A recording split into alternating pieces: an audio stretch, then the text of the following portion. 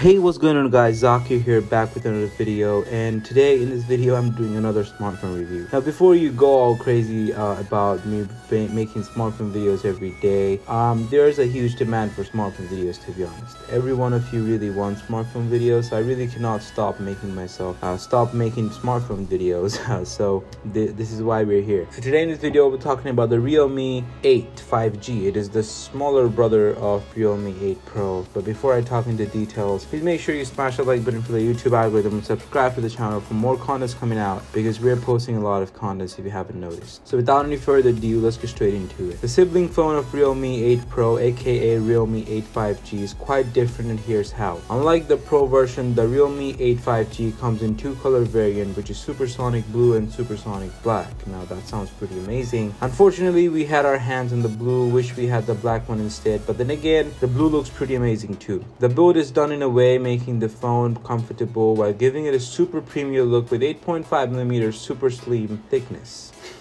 And quite frankly, it looks really good, and it looks better, especially the black variant when compared to the Pro version. All ports and buttons, including volume, up or down, speaker and USB Type-C ports, are beautifully located around the side. More about the Type-C port later in the video though. Due to the fact they wanted to keep the price as low as possible, there are many cuts, but trust me, you might not even notice them. They placed the fingerprint sensor on the power button, and it's quite fast. The display in use is the same. It is a 1080p by 2400 FHD plus with a bit bigger 6.5-inch screen, but unfortunately with 90 Hz refresh rate. Just like the Pro, you can see a hole punch camera on the top left hand on the screen, a 16 megapixel to be more exact, with f2.1 aperture and UIS video stabilization. Everything photo or video taken will come out better than what you might expect from your typical 23,000 taka smartphone. Talking more about the camera, a weird setup is used, which at first seems to be a quad camera setup, but only 3 cameras are talked about, which also includes their own website.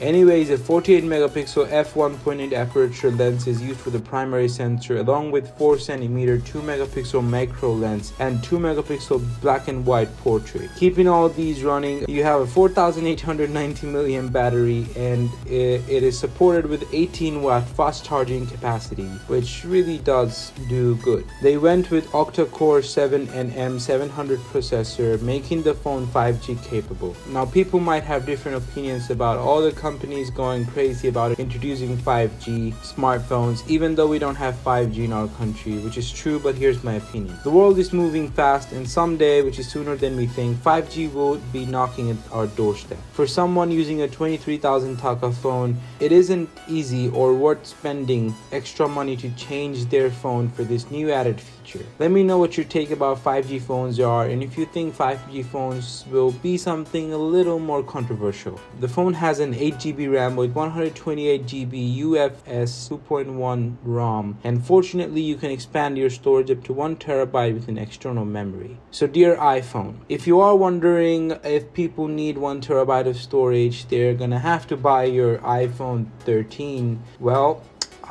that's fortunately not the case. Now, is it better than the 8 Pro? Absolutely not. But you do need to keep in mind what you're spending and all the features you're getting in return, which is better than many smartphones within the similar price range. And yeah, please do stay tuned to check out our RealMe 8 Pro review. So this is it for today guys. I hope you have enjoyed the video. If you did, please make sure to smash the like button for the YouTube algorithm and subscribe, because it really does help. And if you have watched this video to the end, thank you very much. I'll see you on the next one. Till then, take care guys. This is Zakir. Goodbye. Peace.